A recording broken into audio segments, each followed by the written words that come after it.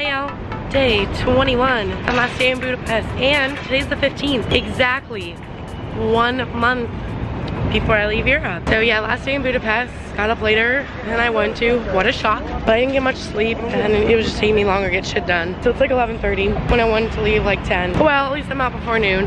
Stop at Starbucks real quick to get like something to eat, just like on my way so I can get to the baths, because I'm gonna be out of there by like 2. At the Szechenyi Thermal Baths, I think that's how you say it. I'm like really bad with pronunciation. Obviously I can't bring like my camera in again because like water, but I have my GoPro. Excited because like I was really disappointed with this party because we didn't get to like go to like any of the pools except one, which sucked. I wouldn't have done it if I known it was just that. About to come experience in the day like you were actually supposed to. So yeah, here's what the building looks like. Very like cool and ornate.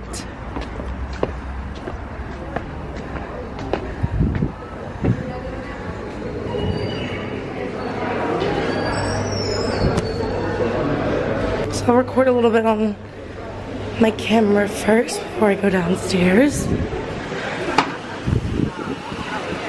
That's what it looks like. Pretty cool.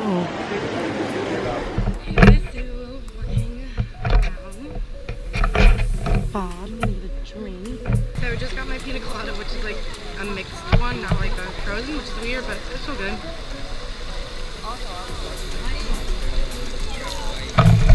Oh, this is like warm. Oh, this is not what I want. Nope, I don't want hot. I do not want hot. Let me find a cooler one.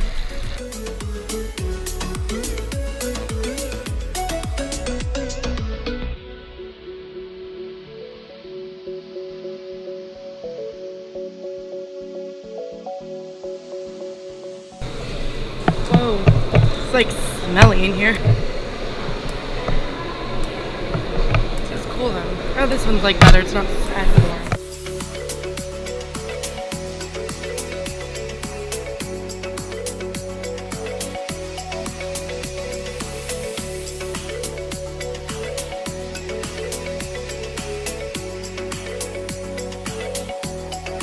Might as well go in the mall. This one's nice and hot. Oh, this feels nice. Feels really, really nice.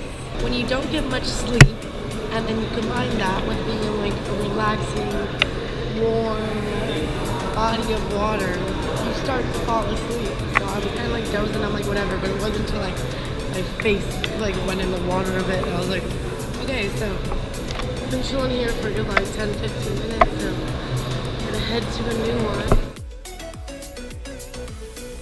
Okay, so there's no more baths over here, but there's some over this way, so I'm gonna have to kind of through there.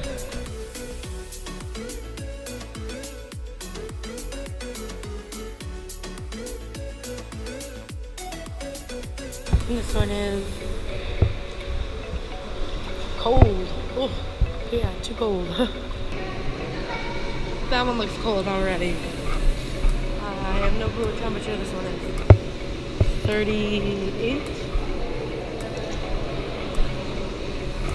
It's like mildly warm.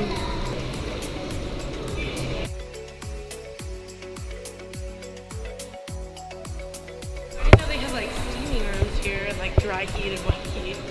It would have been nice to know, because I just don't want to get my hair wet. I so wish I came on a day I wasn't leaving. Oh, yeah. I think the 2 outer ones are hot and the one over there is cool. It's like lukewarm. Whoa, it's like nice, like current. Like, by the center, it's kind of like a lazy river.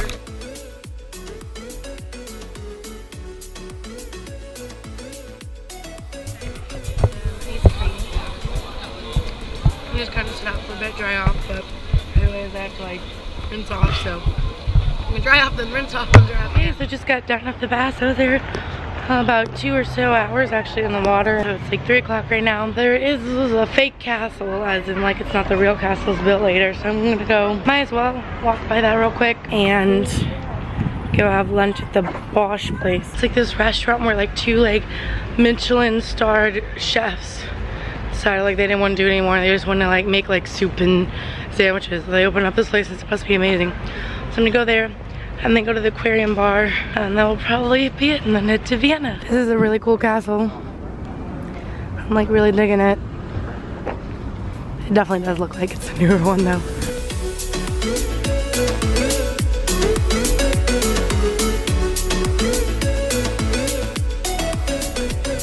Wow, what a great view at the lake, the castle and the clouds and the sunshine. Seriously, like, I don't know if you guys could see like the big puffy white clouds, but it's like such perfect weather.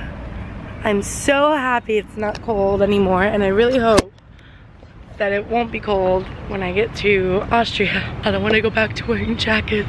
Let me wear my summer clothes.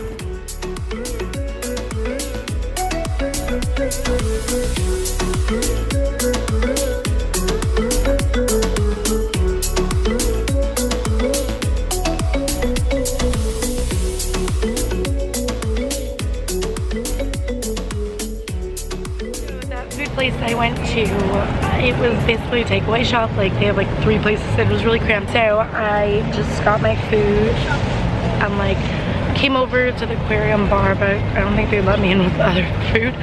So I'm sitting right outside of it because the bar is under here, like where you can see it, because you see at this part it's like darker, and over there it's clear. So that's where they have like the ceiling of the bar. And I got 2 mini sandwiches. One is quattro formaggio, so like cheese. It's like cheese and garlic and some kind of jam and arugula. And the other one is like chicken with like raspberry jam and something else. It was called like the French lady. So gonna give these a try. It's really good. The raspberry jam actually goes like great with the sandwich. And now I'm gonna try the quattro, which is cheese and tomato, garlic, and arugula. This one is really good. It kind of tastes like pizza. I can see why they recommend it for my hostel. And it's super cheap for 2 small sandwiches, which is equals like a meal, and a drink. It was like $5-6 US. Just gonna enjoy my food here and then go down there, hopefully before the sun sets, to see what it looks like.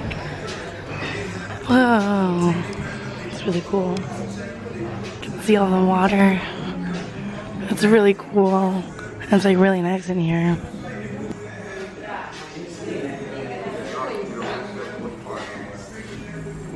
There's a duck. Can you see the duck swimming? So I got a beer because the Unicum, which was the other drink I heard to try, is kind of like Jaeger, and I don't want something that strong before going on a train. And they said they don't really mix it with anything. I just don't want to do a shot. So just got a Curse of Voice beer. I'm not sure if I've tried this before or not, but it's like a lager light beer. So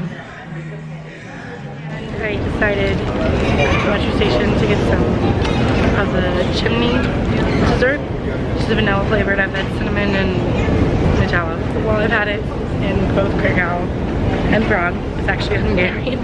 So here, you know, I should actually get one here, where it's from. So if you guys come to Eastern Europe, because apparently I have them like everywhere, make sure you have a few different flavors.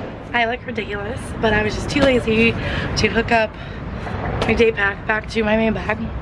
I honestly don't have that much time, and I figured I'll just do it when I get on the train anyways. I made it on the train with a few minutes to spare. Kind of booked it a bit because I wasn't sure exactly where the train would be, but thank God it was literally like right up the stairs. Like I didn't have to go left or right. It was the one right as soon as you get in. It's about a 2-hour and 40-minute train ride or so. We should be in Vienna around a little after 9. Let's head to Vienna, guys. The Danube, which will still be in Vienna, I'm pretty sure, runs through there as well. Just got in to Vienna, about 9:20 right now, and I'm so tired. Guess what I did the whole train ride? I slept. I didn't leave reviews on Hostel World and watch a movie and read a book. I didn't even pull out my iPad because it was in my big bag and I didn't even want to deal with that. I also didn't reorganize my bags and shit like I said I was going to do, so I didn't have to wear this. like a pregnant belly. That's really not comfortable at all. Like, I honestly can't tell if it's my big bag or the small, but I haven't had any issues with the big bag so far, so I think it's because of the small being on top too. But it's like really like pulling right here on my arm, so it's hurting a lot. But I was just like so tired. This is the real side of traveling, guys. You're just exhausted all the time, especially when you get woken up when you went to bed at like 4:30, at like 6:30 in the morning by people having sex so loudly in your room. The bed is like moving and shaking. I could hear it through my headphones, through my music. I have my music at about halfway because I don't like having it blasting. It's more just supposed to tune out some stuff. I had to crank that shit up so I would not hear that bed moving and shaking and hitting the wall. I felt so bad for the girl I talked to later who was on the top bunk of that bed. Oh hell no, if that's been happening to me, I would have been like, get the fuck out of here. So yeah, not fun. Alright, so here it is, Hostel Rufensteiner. Hello.